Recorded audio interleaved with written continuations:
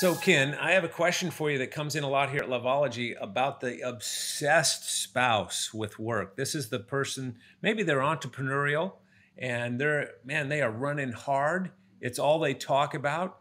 They go out on a date night with their spouse, and that seems to be the topic of conversation, what happened at work. And the other spouse is sick and tired of it, frankly.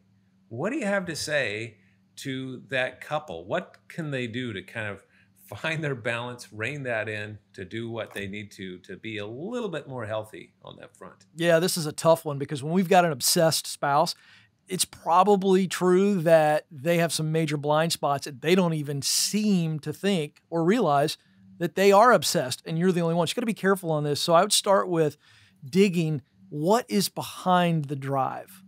I think that's the question you've got to answer. If you can get to that, now we can begin to have a healthy marital relationship communication process that helps them see what they're actually doing. I think that person who is obsessed is so blinded by it. We've got to help them see what's driving this. What's behind this? Let me push back on that a little bit, because the person maybe that has their own business or is an entrepreneurial, as I said, that they have to almost be obsessed in order to succeed. And so if they're watching that, they're going, Ken Coleman, I ain't buying that, because put yourself in my shoes. I have to be obsessed in order to make it. It's competitive out here.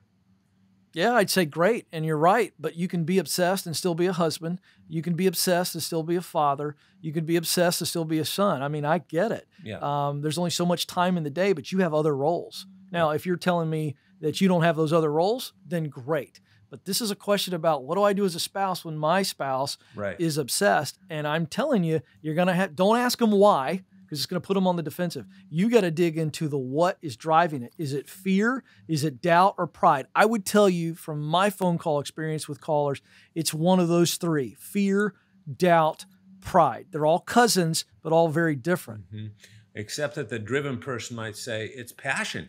I'm just excited, man. I wake up, I can't wait to get into work. Yeah, and I'd say, hey, I'm with you. That's what I teach all day, every day. You got to love the work itself. It's got to be about the love of the work. But again, I also love my wife. I also love my kids, and I got to know when to turn it off. That's right. And so it's really about setting aside some, really kind of carving out some boundaries, don't you think? That, okay, I love talking about work, but I realize not everybody loves that.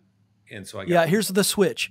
I would tell you to focus on a different S word than success, because success in this context is usually about wins and money. And I think you got to focus on significance.